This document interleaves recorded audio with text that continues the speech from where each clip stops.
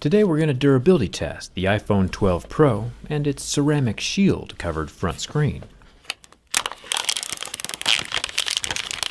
You might have noticed that the box is a little bit smaller this year. You know how Apple has slowly been removing things with each new product launch. First it was the headphone jack, then the HDMI on their laptops, and now it's the charging brick itself that's gone. It's always exciting to find out what's going to disappear next. Apple definitely keeps you on your toes. Honestly though, it's probably a good thing. Their 5-watt inbox charger was the slowest charger of any phone anywhere. And now there's no reason not to upgrade to the faster charging Anker Nano, which costs less while still charging 3 times faster, all while still keeping the same size as the old brick. Thanks to Anker for sponsoring this video. Now iPhone users will get to experience the fast charging that Androids have had for years. I'll leave a link down in the video description that'll give you a 10% discount off the Anker Nano. Because you know, if Apple isn't going to hook you up, Anker for sure will. Now it's time for the durability test. Let's get started.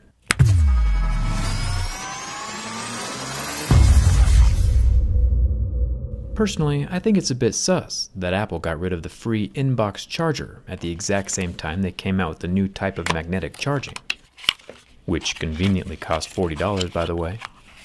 I'm sure it's all just a coincidence though. Just like how the headphone jack disappeared at the same time the wireless AirPods came out. You know, totally normal behavior.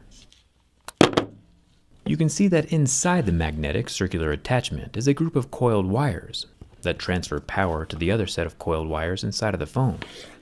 We'll have to see what those look like for realsies when we open them up for the teardown video. But while we're here on the outside, we can see where the magnets are located with some metal shavings. The magnets form a perfect circle around the outside of the copper coils. Thumbs up for that. I think it's kind of cool, even if you aren't able to keep your credit card and phone in the same pocket anymore. It's probably a good idea in general though to keep metal shavings away from your phone. If you remember, the earpiece and loudspeaker are also both made with magnets, so if any small shavings get sucked up inside of the phone, it can tear the speakers to shreds. I'm sure the IP68 waterproofing will help keep the dust and shavings out, but still, it's better safe than sorry. Speaking of being safe rather than sorry, Apple has stepped up their phone design quite a bit this year with a lot of focus on the screen. Apple says their new ceramic shield is a step beyond glass, but it's also important to listen closely to their carefully structured buzzword-filled sentences.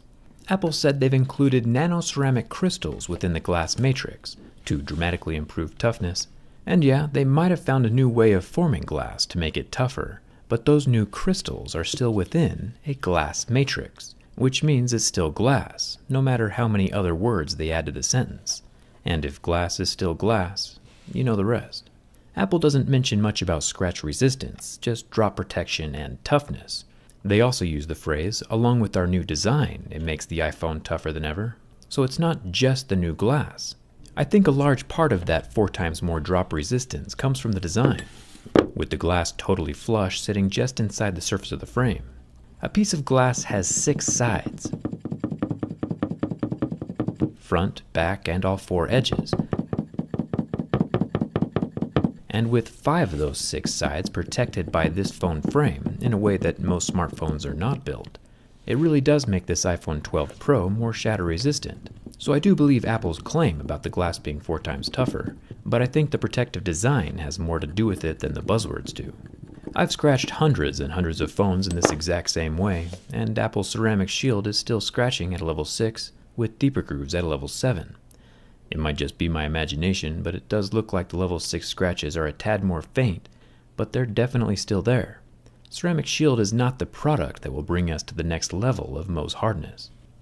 One thing that can always be certain though, is that as Apple removes things from the box, the high price will always remain the same. The only way to really keep your screen scratch-free and resale value high is with a screen protector. I've installed thousands of screen protectors from my pre-YouTube phone repair days, and it only takes a few seconds. The biggest obstacle is the dust underneath the glass. But there's an alcohol wipe and a dust sticker in the box to help mitigate that. The screen protector is held in place by a thin layer of nano adhesive, so there's no residue left on the glass when it's ever removed. And since the iPhone 12 Pro display is totally flat, the precision cut screen protector makes it look like it was meant to be there. Just like you wear safety glasses to protect your eyes and a mask to protect your lungs, a screen protector is a cheap way to avoid a lot of future regret. I'll leave a link for D-brand screen protectors down in the video description. Plus, these aren't your normal plastic rubbery screen protectors either. It's an additional layer of protective tempered glass. And as we know, glass is glass, and glass can. It's much easier to replace a $10 screen protector than it is to replace a $270 display. I'll leave that link in the description. Now, if I'm being totally honest, I do have to say that the iPhone 12 Pro is one of the cleanest looking and best feeling phones that I've held in a really long time. And the frame is surprisingly hard to scratch. The sides of the iPhone 12 Pro are made from stainless steel, and since my razor blade is also made from stainless steel, they're having a hard time damaging each other. The paint is obviously still going to scratch off. Most phones are usually made from softer aluminum. Aluminum's like a 3 or 4 on Mohs scale, so this stainless steel at Mohs 5 is quite a bit more resilient. It's just the paint that's not. The silver-colored version of the iPhone is going to hide this kind of damage the best. There is no expandable memory, of course. There never was. The magnets on the back can be a handy SIM card removal tool holder. And then, of course, at the bottom, we still have our lightning port. I'm also a big fan of the textured glass back here. You can hear the difference my razor makes when it goes from the rough frosted texture to the smooth glass on the Apple logo. The textured glass has the ability to act like sandpaper to other objects, since glass is a very hard material. Softer objects like this penny will leave marks behind on the glass, but the marks aren't permanent. It's just dust caught on the rough surface, and can be rubbed away. The top camera bump is relatively reasonable this year, when compared to Samsung's monstrosities. The bottom lens is a 12 megapixel, 2x optical zoom telephoto. Then we have the 12 megapixel ultra-wide in the center, and the main 12 megapixel sensor up top. And each camera lens is again covered with its own sapphire crystal lens cover. It's still getting marks at levels 6 and 7, but you already know how I feel about that. The screen of the iPhone 12 Pro is a 6.1-inch Super Retina XDR display, meaning it's OLED, and has a slightly higher resolution than 1080p. A cool thing, though, is that even after 30 seconds from the heat of my lighter, the pixels on the OLED are still unfazed, with zero damage.